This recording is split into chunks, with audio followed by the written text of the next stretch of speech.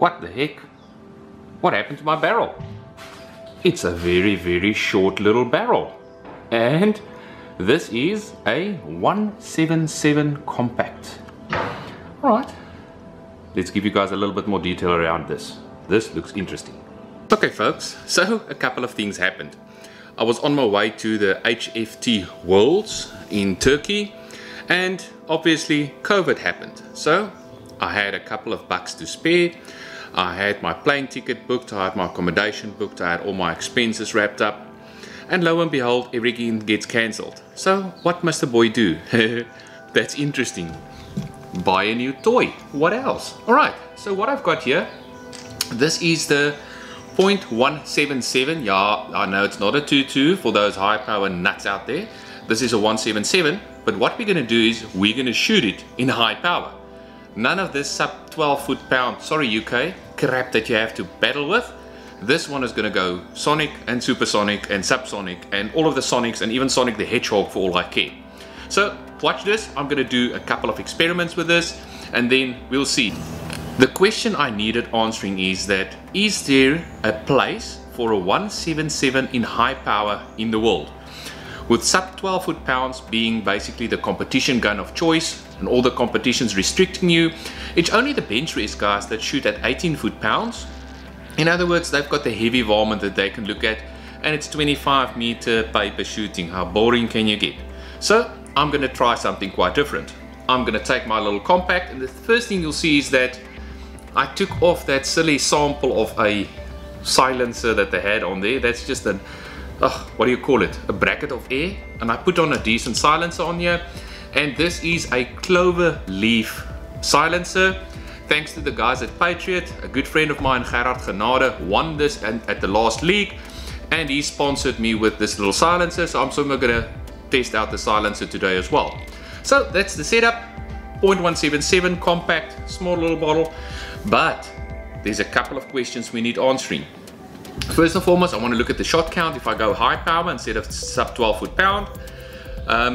Maybe not today, I don't have enough time to do both those exercises, but most important, is there room for a high power 0.177 in the world? So what I'm going to do is, I've got 10 different pellets to test today, so believe it or not, this might be quite a long video. I'm going to look at 3 different pellets in the 8.44 grain category. I'm going to look at one in the 9.6 category. I'm going to look at 3 of them in the 10.4 or 10.3 to 10.6 grain category. I've got a 13 grainer, I've got a 16 grainer, and then I've got a slug.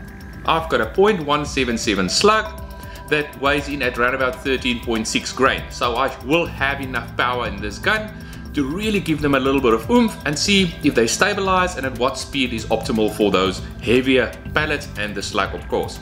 Hang in there, we're gonna have some fun.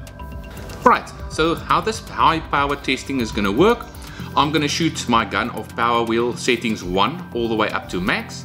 First up, I'm gonna shoot the 3 lightweight pellets. So I'm gonna start off with around about 815 feet a second, so that's already just above 12 foot-pound. And then I'm gonna take it up the ladder all the way up to the maximum setting, and it should shoot around about 980 thereabouts on the maximum setting. I'll give the sub foot-pounds as well as we go along to give you guys an indication of the power setting on the gun. So first up, it's going to be the JSB Exacts in 8.44. Then we're going to shoot the air arms coming out of the same factory. Yes, I know, but different die set, maybe different accuracy. Let's have a look. And then I'm going to shoot the H&N Field Target Trophies.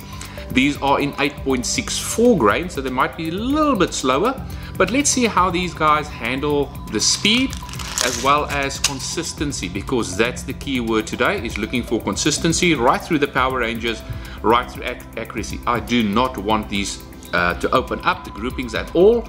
I'm only shooting at 30 meters. There's barely any wind, so wind is not a factor today. I want to test what can they do at speed. Do they destabilize at 30 meters, yes or no? And if the tests are successful and I feel confident taking them out to 50 meters, I will. I don't like that one. I will. Before we begin, a couple of disclaimers first and some interesting stuff. First and foremost, this gun is brand spanking new out of the box. I didn't do any setup changes to it. So the accuracy test or whatever accuracy you see today, this is how a first time shooter with a new gun will see that. Alright, so I did not put 1,000 pellets through the barrel. This is quite fresh out of the box. The second thing is I absolutely love these mags. 38 shots. I don't even have to change magazines in my 30 shots that I'm going to see. So that is a nice heads up. And then for the moderators out there, this is a controlled environment.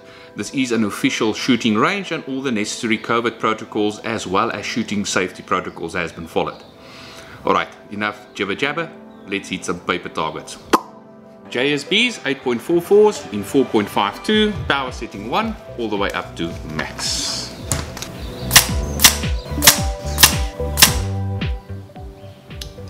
I must say this trigger out of the box is crap. I'll readjust it after the shooting today. Ugh, hate it.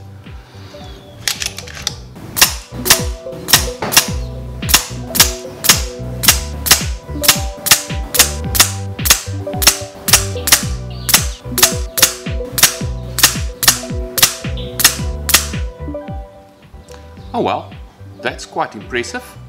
So the maximum shooting was around about 995 feet per second. I had 6 shots there, 5 of them are cloverleaf on the paper with 1 slight flyer, that might have been me.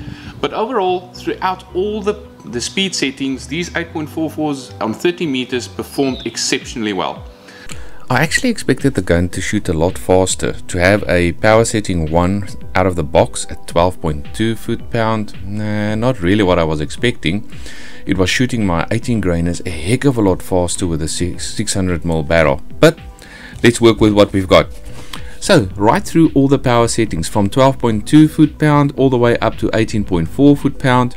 Some decent groupings at 30 meters. I'll go and try and replicate that at 50 meters as well, but that's some decent grouping. I can't complain about that. 990, I think that's around about the limit for these pellets on a shorter distance. I think on a longer distance they're going to spiral and do all funny and weird things. Air arms.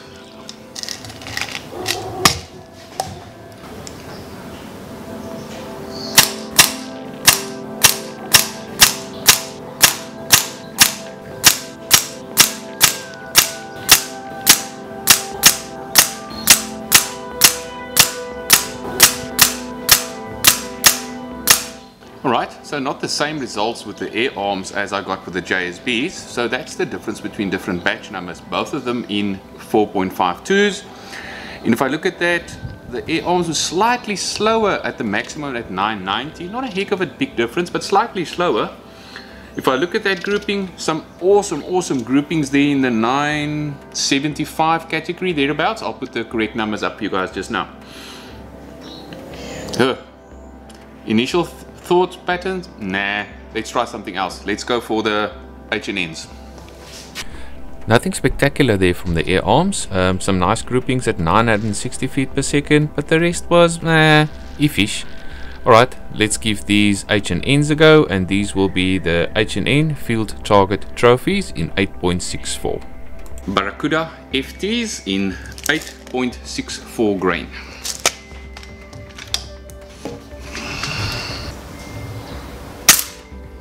That's why I load an extra pellet. For those guys seeing the shot in the bottom right corner, I had the wrong power setting, so I just shot that one out. Power setting 1. Let's try again.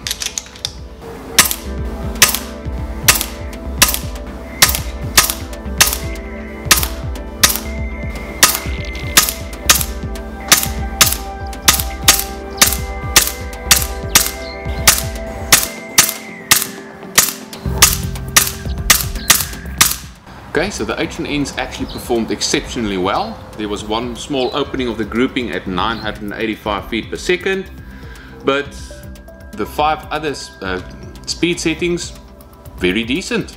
Let's go and measure up, give you guys the results of the 8.44s. Life is like a box of chocolates, always full of surprises.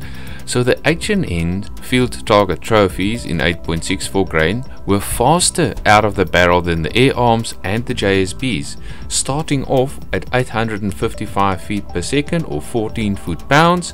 That's about 2 pounds stronger, if that's the right terminology, than the air arms and the JSB out of the barrel, Grouping was exceptional, but they opened up at the highest speed, but we also saw that with the air arms as well. Very, very interesting. Let's go on to the next batch. Now we're moving over to the slightly heavier pellets. This is the Barracuda FTs, and these are the hand selected quality in 9.57 grain. Exactly the same settings as with the 8.44s. I haven't done any changes. I'm still on the same barrel. Everything hunky-dory. Let's give it a rip.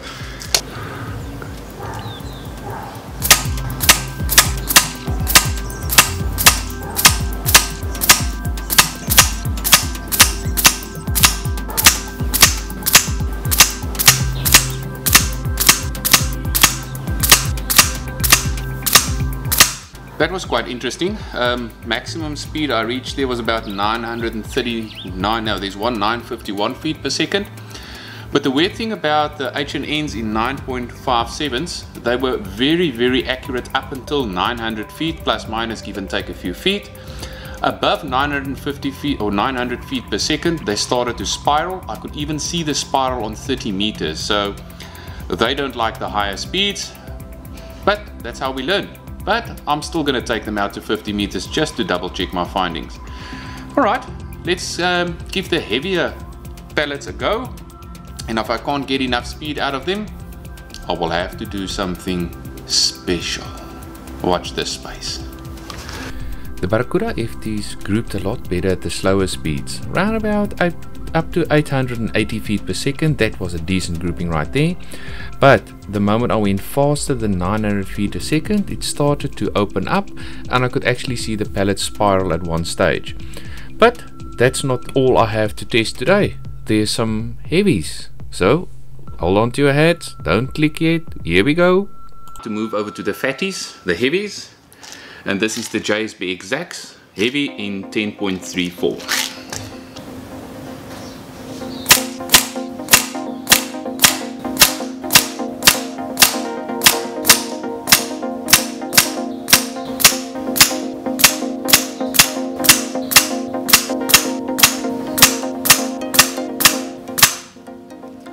Oh wow!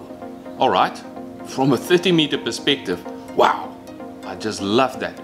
Straight out of the box, all speeds, brilliant groupings. Not too shabby, JSB heavies. Maximum speed there, around about 926 feet per second. Awesome groupings. Really no need for me to blabber about this. Brilliant. With a maximum speed there of 923 foot per second average, a 19.6 foot-pound, that is just unbelievable. I see some room here for high power, but I don't think high power in excess of 20 foot-pound on 177s. Let's test them a little bit further and see if my theory is correct. Air arms, 10.34 grain.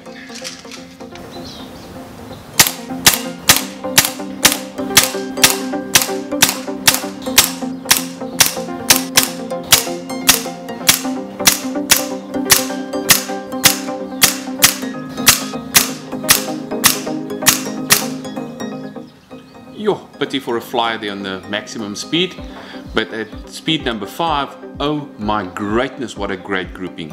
Air arms, not too bad at 30 meters either. Last one to go, the Barracuda matches in 10.65 grain. Let's give it a rip. The JSBs and the air arms are giving me a heck of a lot of hope for high power 177s, with an immaculate grouping at just over 900 feet per second, and even under that, right through the box. And I shoot these guys sub 12 foot-pound as well when I do FT, so from 780 feet per second all the way to 920 feet per second, immaculate grouping. I just can say one word: wow. Last of the 10 grainers, and this is the H&N Barracuda matches in 10.65. Let's see what they do out of this little short beast of mine.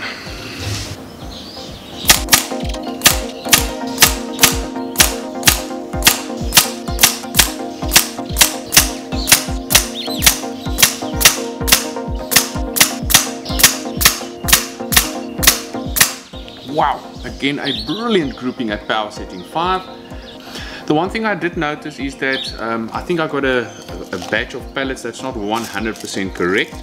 Some of the skirts in the back had a little bit of flailing on, so it might be where I got 1 or 2 flyers. But the rest of the groupings, not too bad. I can live with that. 30 meters, anytime. Let's go and measure up and give you guys the final results. The barracudas like speed, let's be honest about it. When I shot these in my sub 12 foot-pound gun, they did not group as accurate as now. So definitely a big thumbs up for higher power on the 177s with the barracudas. Some more testing to go. Hold on, we're not done yet. So this is where we're going to stop with part 1. In part 2, I'm changing over to the 600mm barrel to give myself that little bit of more hitting power, because I'm going to shoot 13 grainers, 16 grainers, and then a 177 slug as well. So watch out for the next video. Part 2 will be released soon. Thanks for watching. Enjoy, like, subscribe. Tell your friends, please. I need sponsors. That's all, folks.